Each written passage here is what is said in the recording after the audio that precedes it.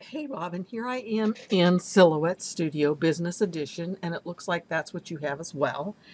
And it's very easy to ungroup it here. All I do is highlight on it.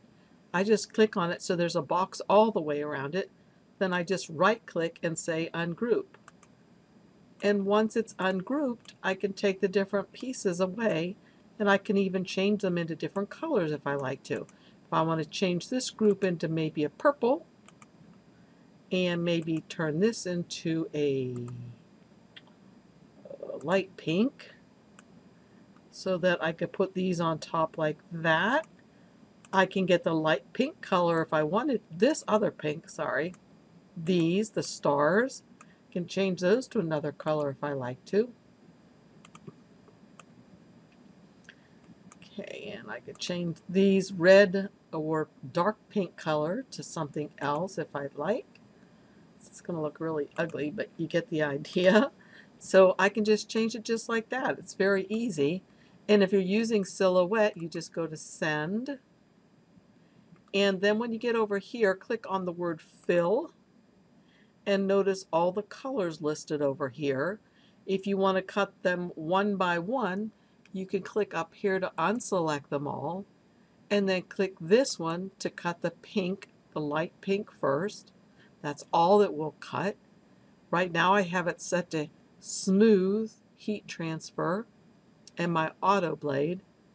After I cut the pink, I can unclick it and then go on to the purple, and just the purple will cut.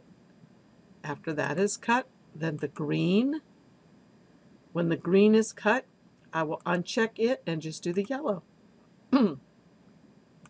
So that's how easy it is. You just come over here after you go to Send and come to the Fill, and these are the different fill colors that you can have cut one by one. Now in Cricut Design Space, let's go over there in case that's what you're using. Here it is in Cricut Design Space.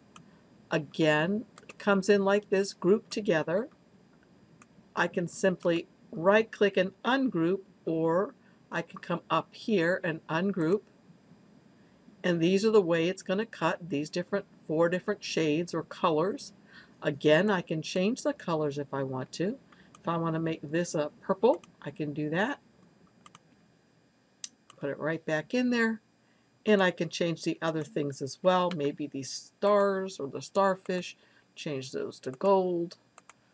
And again, I would just go to make it here, and everything would be separated into its mats.